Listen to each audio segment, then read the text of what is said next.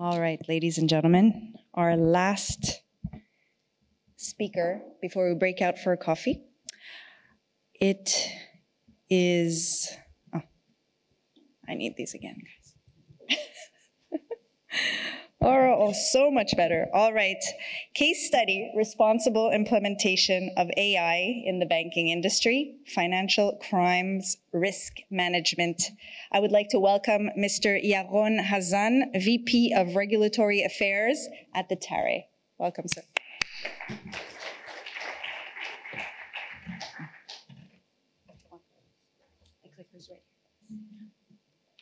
Thank you very much. So I'm the only one standing between you and the coffee break, I understand. So I will try to make it short, and I hope as interesting as possible as well. ThetaRay is an intuitive AI technology provider that is focused on solving financial crime challenges for financial industry. ThetaRay was initiated by two math professors that actually wanted to use the ability to detect anomalies in large sets of data to heal cancer. But instead of healing cancer in the human body, what we found ourselves doing 8 years, 9 years after the company was established is healing cancer in global society, which are the terrorists, the criminals, etc., etc. So, what have I done?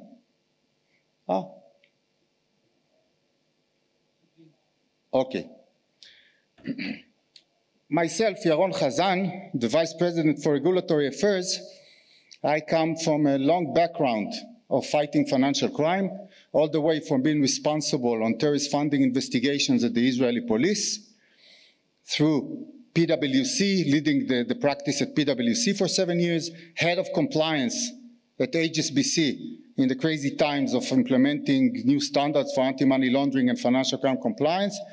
But in the last 5 years, it's the first time I feel I'm one step ahead of bad guys using ThetaRay. My discussion today, or my presentation, is not about ThetaRay today. It's about AI. Why to use AI at all? Why do we need AI? It wasn't here 10 years ago, or actually it was here 50 years ago. But it wasn't that applied in business or in banking 10 years ago, and now everybody speaks about it as the future, as the era of the new technologies, etc., etc.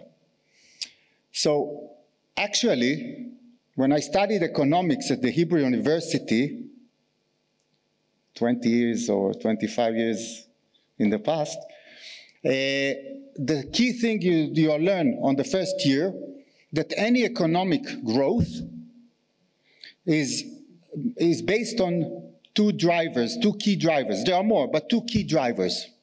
Resources, like natural resources or human resources that a community may have, and then technology.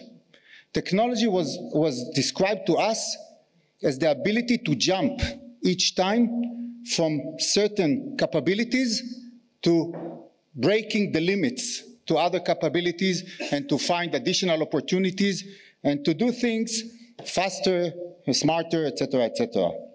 Now, we all said that we live in a data era, and here, I don't know if he's still here, I want to compliment the CEO of Rackbank that just spoke before me. It was amazing, and the fact that we all become data subjects is really shocking and fascinating at the same time. But it did tons of data, and we need to maximize it. Actually, we have to maximize it. Not only need to maximize it. Not only to be better or to bring more profits, but in our use case or in risk management at any use case, to be able to identify what's going on and to prevent large schemes of crime or terrorism, etc. Digitalization, COVID, of course, speeded it up, but we all work much more on digital channels. My mom is 73 years old, but she uses WhatsApp every day.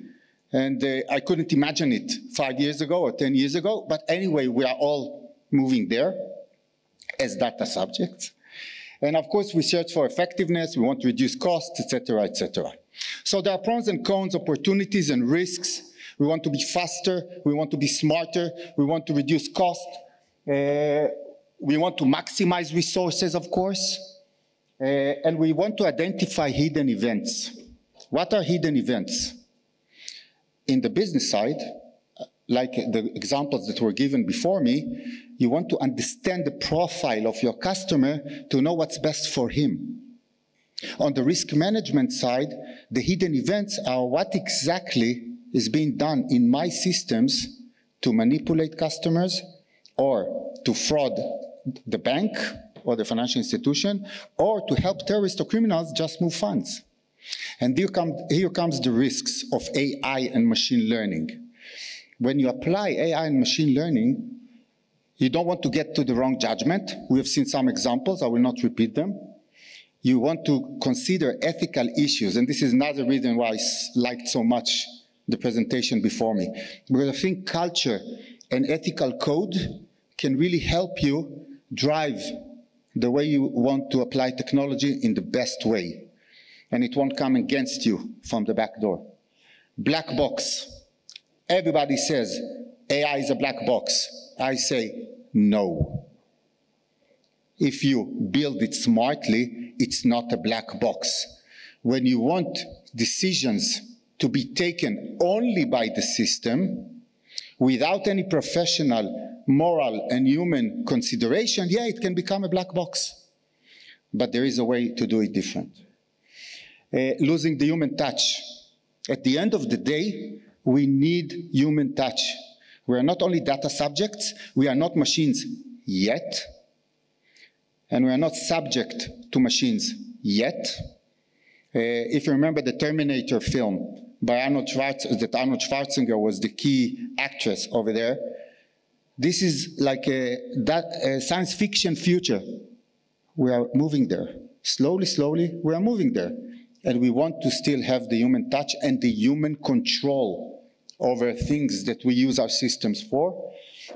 And of course, we wanted to adjust the right solution and the right product and the right service to the customer. We don't want to be misaligned with their needs. So regulators, yes, they are one leg behind, but they already started publishing many documents and guidance about the use of machine learning and AI. And yes, in my world of financial crime compliance and fighting bad guys, there are also conflicts between data privacy and the usage of data. But in our case, from the moral reason, regulators always say that AML or public interest comes first. But again, what do they expect, the regulators, from the financial industry when implementing AI and machine learning? So they publish standards around fairness, ethics, accountability, transparency. This is a quote from the MAS, the FIT standards. But explainability becomes very important. That you need to understand what your sophisticated technology is doing. You need to be able, first of all, to explain it to yourself, and then to be able to explain it to other people, sometimes from the transparency principle to your customer. Sometimes from a risk management perspective to the regulator. Why do you trust the controls? Then comes the implementation. There are standards for implementation. There's a regulatory expectation that when you implement a machine learning or AI solution in your financial institution, you will be able to be clear about the use case, to make sure the data is the relevant data, data security, of course, but also that you test it, that you train people, that people understand what they're doing with it. Otherwise, it's even worse than a black box. And at the end, there should be the ability to validate the effectiveness and the appropriateness of the implementation of AI solutions. And this goes all the way from documentation of what you have done after you understood it and defined it well, governance that was mentioned here at least twice. How do you govern these processes and these techniques that you apply? And of course, procedures, controls, etc. So my presentation is about AI and responsible implementation of AI in general, but I come from the expertise of financial crime compliance and financial crime risk management, so I will take this case study to illustrate how it should be done and to showcase that it can be done. So, first of all, human involvement in the process. Because both on the vendor reliance from the financial institution responsibility perspective, there is a limit to how much you should and allowed to rely only on the vendor. So you have to have people involved in the definition and understanding of what is being created. Expectations. Sometimes we have visions, sometimes these are dreams, and sometimes these are disconnected from reality. When we come as vendors to sell you the solution, we will promise you the mountains. In most cases, we can even showcase why we do that.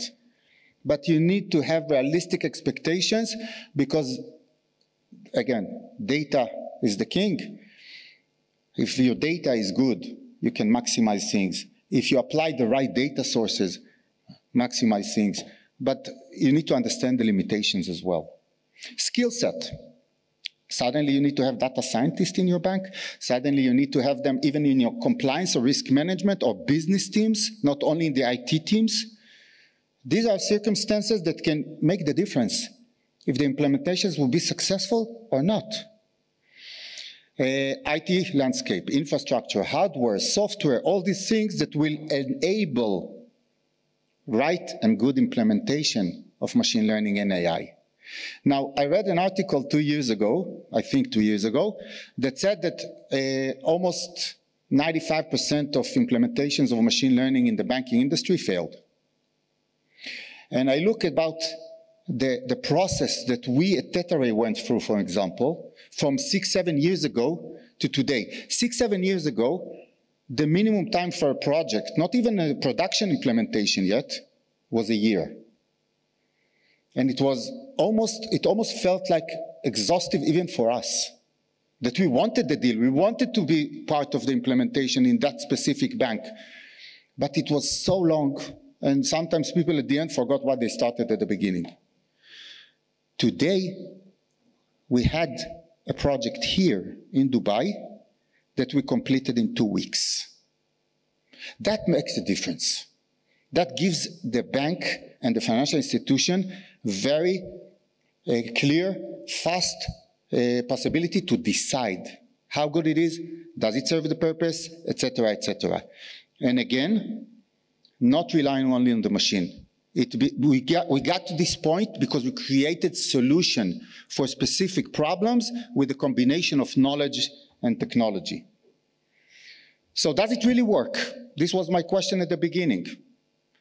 So you want to have it putting on through the tests of efficiency, effectiveness, time to value, in our case for alerts, for investigations. You want it to work. And the numbers are astonishing. And this was what our customers testify.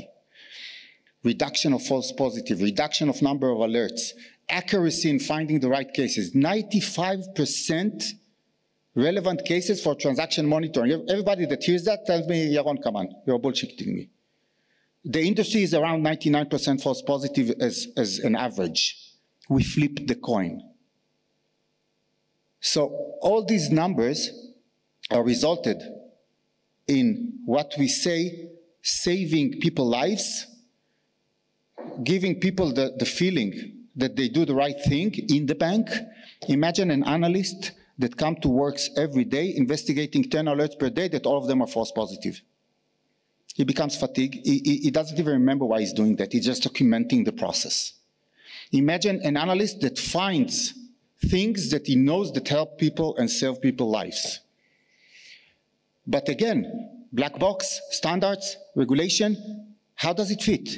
We created a full documentation and process around the system that made it fully transparent, fully explainable, with model risk management and model validation framework. Regulators love our system today. Why? Because at the end of the day, we save lives.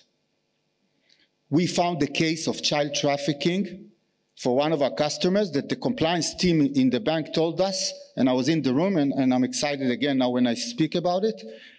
Only for this case alone, it was worth running the system for a year.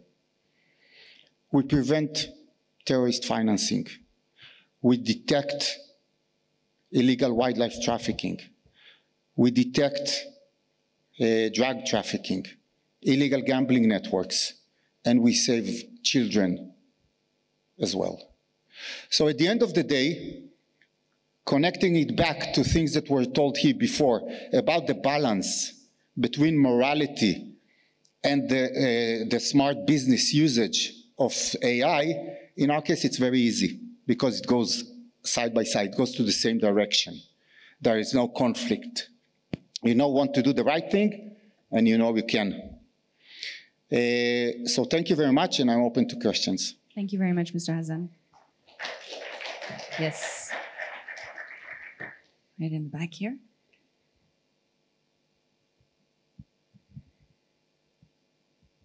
Hi, thanks so much. Awesome presentation. My question is a little bit technical, right? So with regards to machine learning, it's trained on a specific data set that comes from, let's say, the last 5 years, et cetera, some historical period, and it's deployed in a time that is the future, right? It doesn't know, it hasn't been trained on that data set.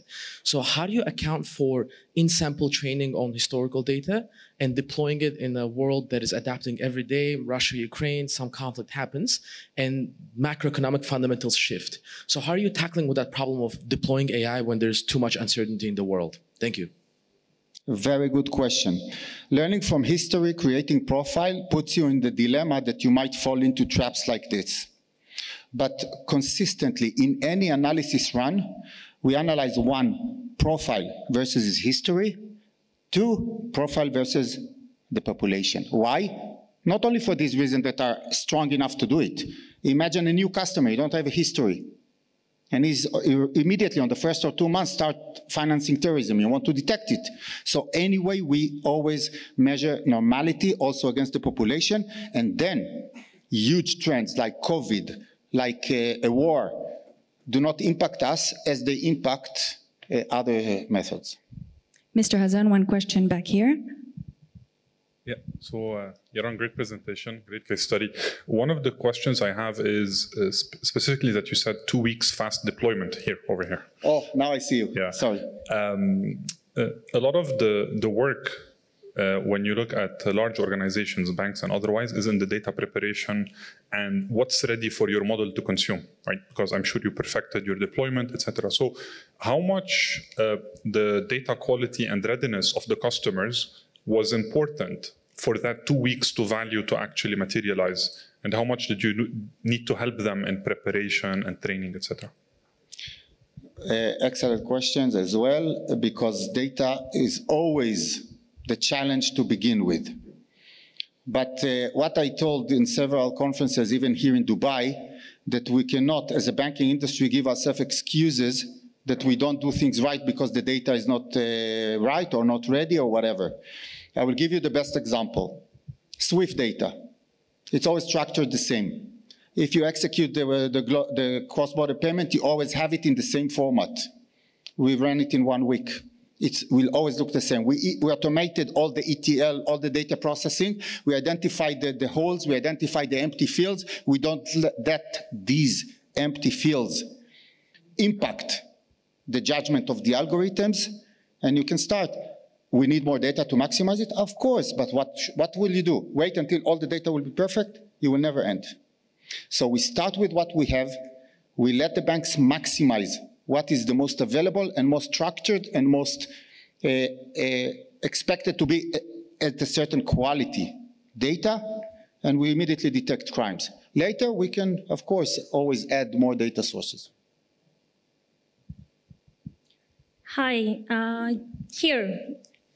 So I wanted to ask you, as the Regulatory Affairs VP, do you think that the regulation has caught up with AI or fintech? You know, first you launch a product, and that's where later the regulations comes in place because you don't know what regulation has to be put up. So what do you think? Are we there yet, or are we far behind from regulatory perspective? I'm particularly asking for fintech and regtech. You know, so just wanted to have your opinion on that. Thank you.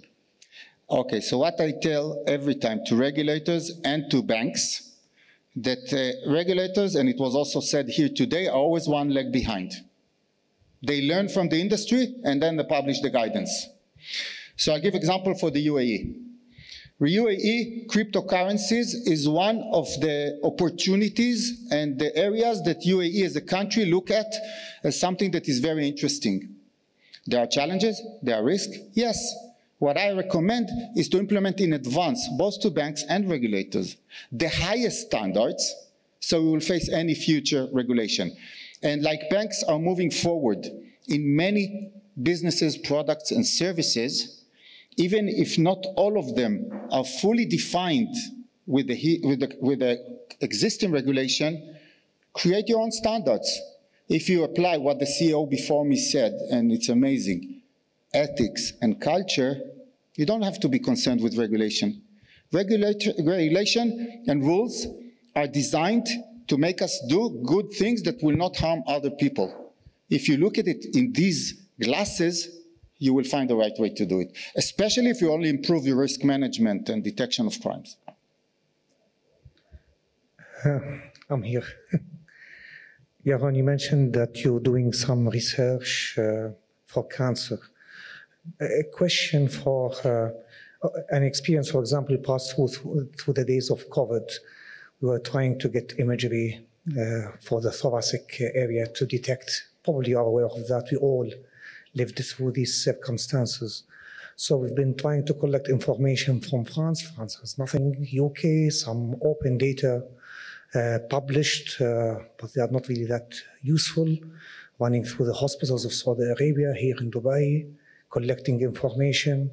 So the importance of open data in different medical research is quite important. And as a regulator, how do you really see the future of enforcing or putting some sort of a vision for open data for the humanity?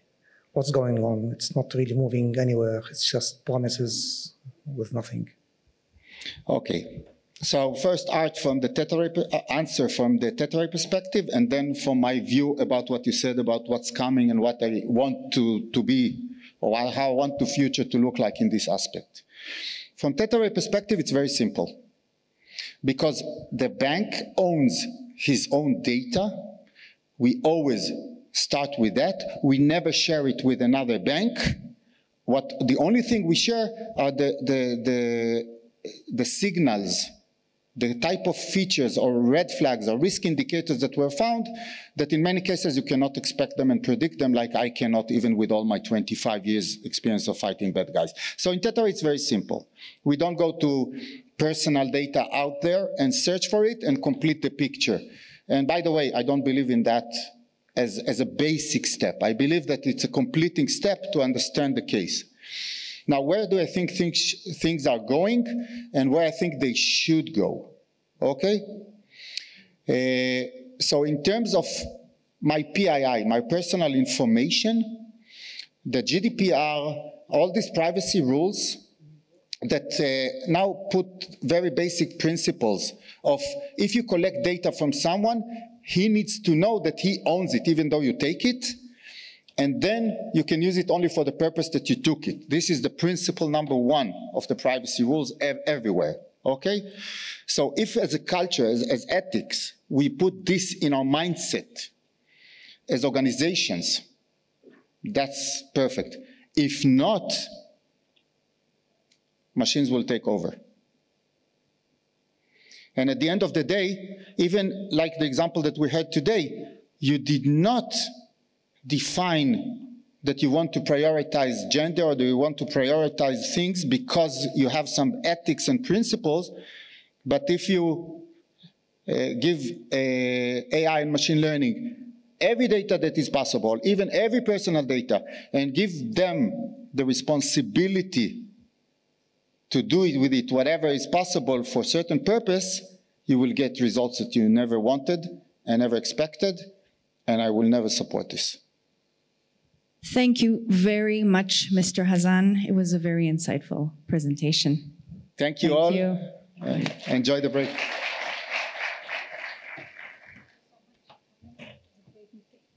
Thank you. Ladies and gentlemen, we are now off to our coffee break of 15 minutes. Thank you very much.